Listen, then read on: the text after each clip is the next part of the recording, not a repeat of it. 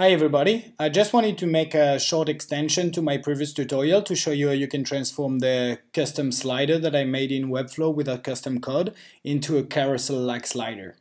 So again, same setup, but when I use the arrows, it will turn out like that and scale the image in the middle. And when you reach the end, it still have the behavior of looping back to the first one, and same thing goes the other way around. Okay, so the main difference between a normal slider and a carousel is the ability to preview the previous and the next slide. So it means that one slide is actually 1/3 of the parent slide wrapper instead of being 100% like in the previous example.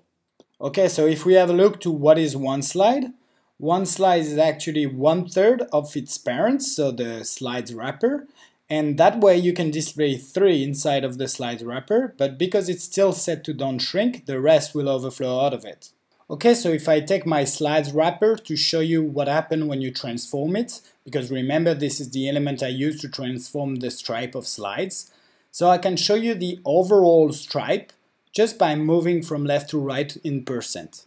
So here you have a duplicate of the second slide, a duplicate of the third one, the actual first slide, the actual second slide, the actual third one, and after you have a duplicate of the first one and a duplicate of the second one. Because there's 3 slides in the initial state as well, it will be the same.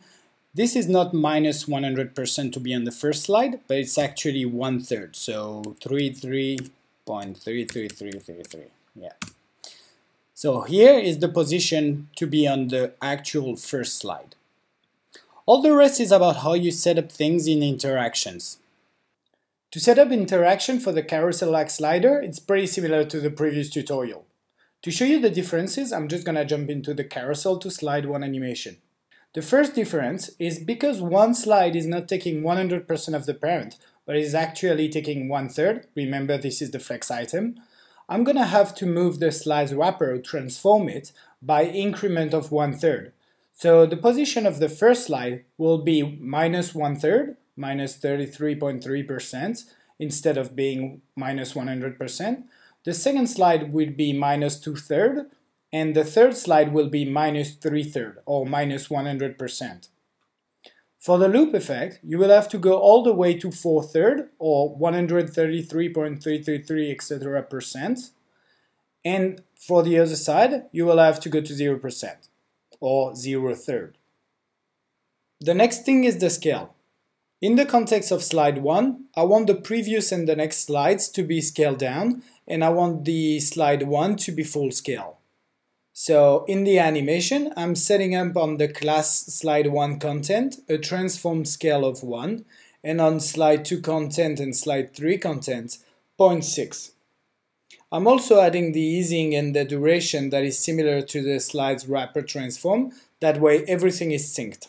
Don't forget as well to add the initial state for the slide contents classes.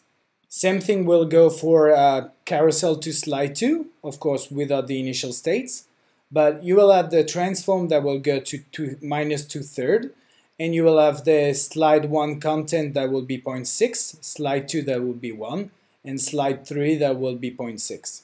Here you go, you got a custom carousel slider made in Webflow without any custom code. You can still use the buttons to go to a specific slide, and you also can use the arrow to go to the next or previous slide.